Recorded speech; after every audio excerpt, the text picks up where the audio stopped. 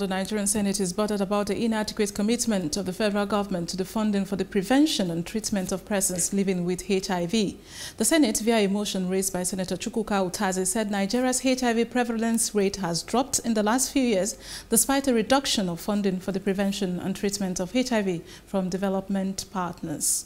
Senator Utazi said there is a need for the federal government to seize the initiative and support persons living with HIV while improving support for the National Agency for the Control of AIDS, NACA, to help prevent the spread of the ailment.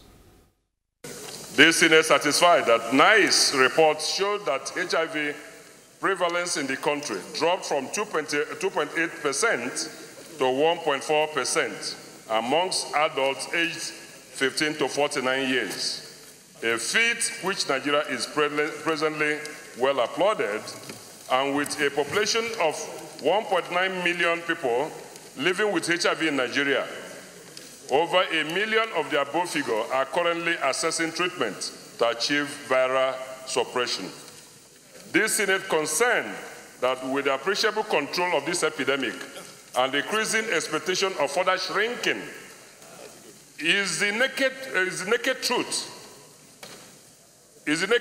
that the usual funding from foreign donors will equally shrink, leaving Nigeria to battle 37/37 in funding the management and care of people living with HIV, and therefore necessitates putting in place mechanisms to ensure that resources are available for continuity.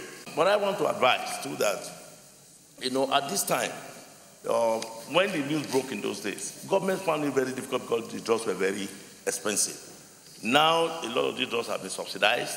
NACA that came on board in Nigeria, a lot of, international donors came, USAID, WHO, UNICEF, all of them made contributions to Nigeria. And the government at that time too was very serious because the disease was ravaging our populace.